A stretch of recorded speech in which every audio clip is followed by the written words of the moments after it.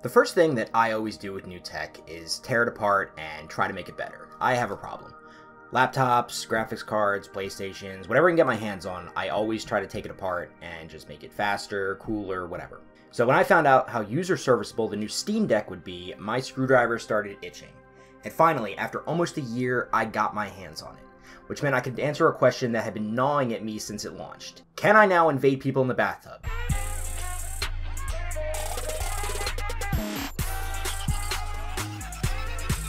Well, the answer to that is yes, but my other question, can I improve thermals with better thermal interface material? For years, companies had used less than ideal thermal paste material between heat-generating components and their heat sinks that dissipate the heat. This was such a problem that companies like Thermal Grizzly sprung up to try and provide a better quality thermal compound to end users, like with their Thermal Grizzly Kryonaut that I covered previously.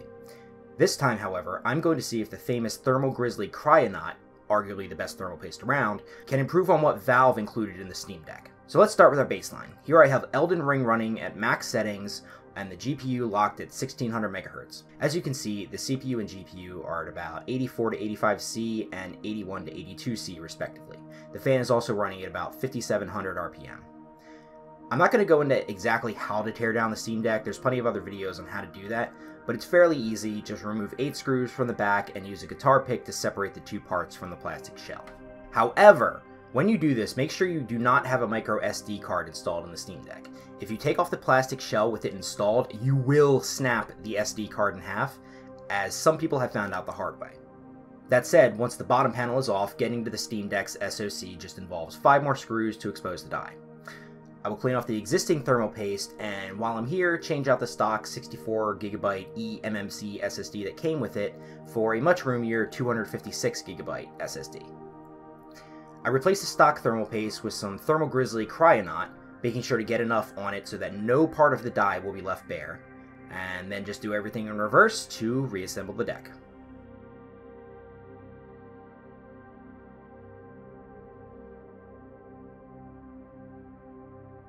Now let's see our results, and it's worse.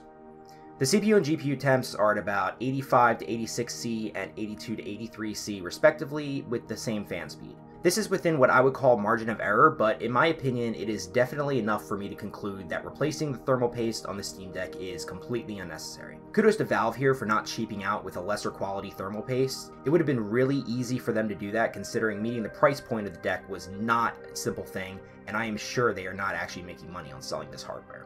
So that's it. Don't replace your Steam Deck's thermal paste. It's not worth it, as Valve includes quality material already.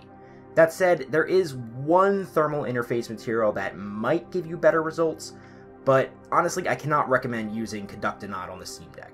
As a mobile device that's carried around frequently, the odds are far greater that the liquid metal will leak out and get on other components, resulting in a dead Steam Deck. And considering that if you place an order now, you likely will not get another Steam Deck until sometime in 2023, you will be both out of money and a console for quite a long time.